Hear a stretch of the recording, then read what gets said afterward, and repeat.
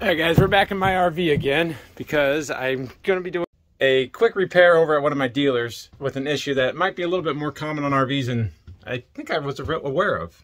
Now, it's not just an excuse to show you the condition of the wood in my RV, because it is beautiful. It is all natural cherry wood, solid wood. Can you see on this pocket door, the wood that's down in there? So it is a solid wood door. And yes, I know Beaver wasn't the only one to use solid wood, and they're still used in lots of luxury high-end coaches today. And I usually try to point them out in videos if it has solid wood or engineered lumber on it. Normally the doors will be solid wood, but the cabinet faces on lower end RVs will be engineered lumber or fake wood. While solid wood is beautiful, engineered lumber has two advantages. One is that it's very stable and not prone to expansion or contraction and cracking. And the other one would be that it's exceptionally strong for its weight. So why am I talking about lumber and wood in an RV video? It's because most RVs like this one are made in very humid environments. Like this was made in the coast of Oregon, in the Pacific Northwest, where I'm told it has moisture. The big spot is going to be in Indiana, and Indiana does notoriously have moisture. And even in places like Red Bay, Alabama, where Tiffin's made, it's exceptionally moist there. So the wood that's being made for all that cabinetry has a very high moisture content.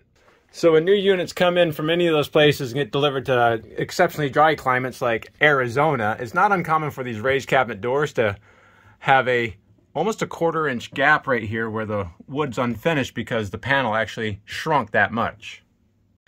And even if you don't live in a dry climate, if you do put an RV into storage for a prolonged period of time, it can actually dry out quite a bit. Now, some keen viewers on my last few Beaver RV videos might have noticed a bucket in the shower. What's not too uncommon that you might see in some RVers, especially in Arizona if they put them into storage, is a bucket of water in the shower to help add some moisture to the air. If you're living in the RV, that's not a big deal because you're taking showers, you're cooking, you're breathing, and you're putting a lot of moisture back into the air. How effective this bucket of water is, I don't really know for sure, but it is something that we do recommend to RVers, especially here in Arizona. But today I'm going to drive across town to Integrity RV. They have a newer Tiffin Phaeton that has an opening issue on their bathroom door that I think is related to shrinkage in the wood. So that's why I'm pointing this out. And this is a 2015 Tiffin Phaeton. We go inside. Master on. First off, oh, what a gorgeous coach. But this is why we're over here. Because of this bathroom door right here. It goes past the stop on the jamb. So this door and wood shrunk up a little bit because the wood's dried up. Let's take a measure on it. So this side's screwed down with the hinges, and this side has opened up. It looks to be about a 1/4 inch if we need to close that off at least, right? So what we're going to do first is take off this trim on this side. Tiffin makes it pretty nice for us because besides the strike plate right there, there's just screws holding it in. There's 4 of them total, I think. So there's no nails or anything or staples we have to pull out for this. And this is solid wood too. Now I have just shimmed the striker plate before, usually with washers.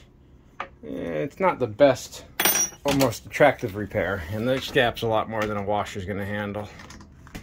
But like I said, Tiffins are made in Red Bay, Alabama. If you can see that line right there, that's how much this panel is shrunk on both sides. You usually won't shrink height-wise, just with the grain it open and close. I'm not a woodsmith or a carpenter. These are the things that I'm told by smart people.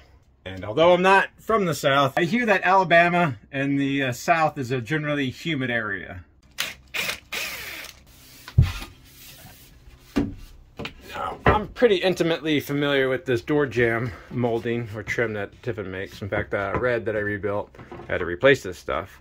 And I reuse this for something else. But there's a nice channel on it, so there's a ravet all the way down around the wall itself. So the opening itself didn't shift, it's just the wood. So it's still screwed on the ceiling where it was at the factory. So we just need to make some shims that will fit into this lip right here.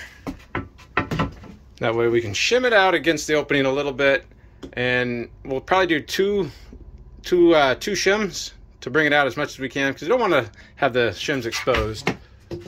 Because we can see how deep this pocket is. We can pull it out almost to that point there, and then once it goes any further, it'll be exposed. If those shims aren't enough, that means I can take the door off this side, add some shims to that side, and then it'll even it out and narrow up the opening. So I'm just gonna head down the street real fast and make some shims, and I'll be right back.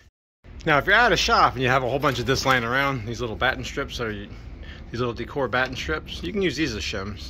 I've used those quite a bit. But if you don't, I normally just get a piece of paneling, 1/8" Luan.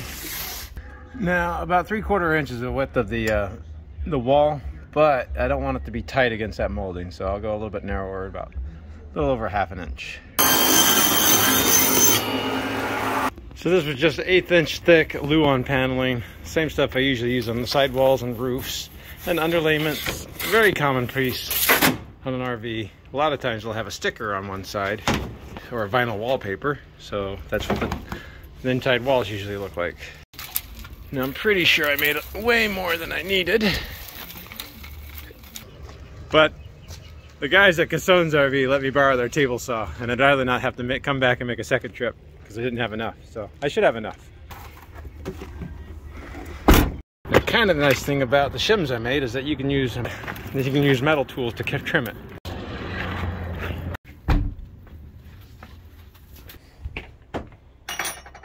And the other nice thing about shims is I don't really have to be perfect with them. I just have to kind of put them in place and then nail them up.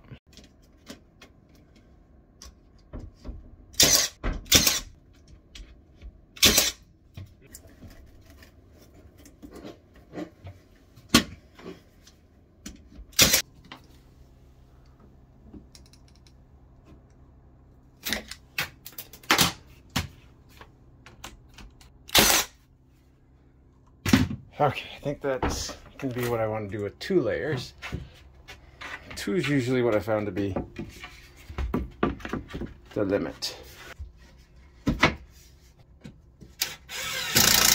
Alright, let's see how our test fit goes. Yeah, so we're still pretty far off. And if I were to just pull this back a little bit, it would expose that. So I will have to add shims to this side too. But these are real hinges, so I can actually just knock those out. Now I get the door out of the way. Just put it off to the side for now.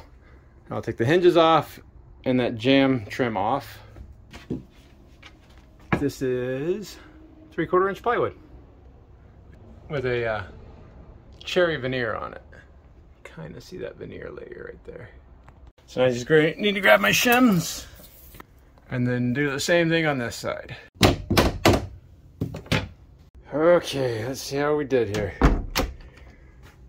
Well, that looks pretty freaking good. If anything, I have to push on the door pretty hard in order for it to latch. So I could theoretically move this back a little bit, but I don't know if I want to finesse it that much. Having a tension on it on the stop should keep the door from actually rattling down the road. So I know it wasn't much of a video to show you guys how to shim a jam opening.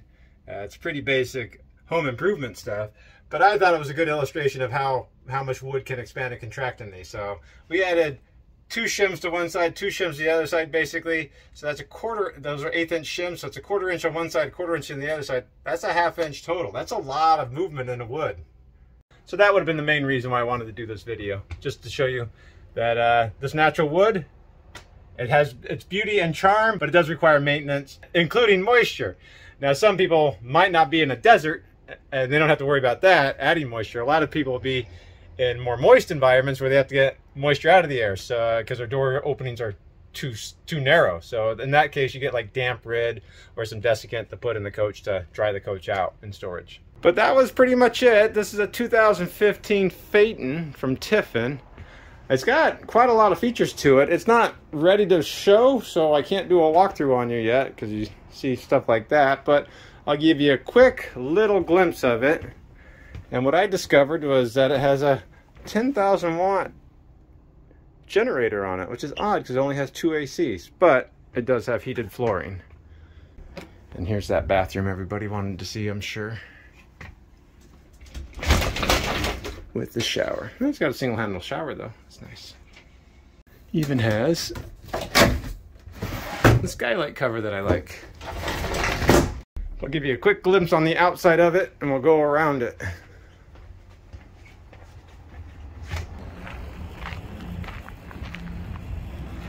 Let's see if I got told good information or bad information. 10,000 watt.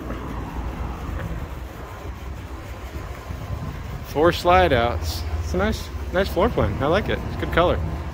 Looks really good.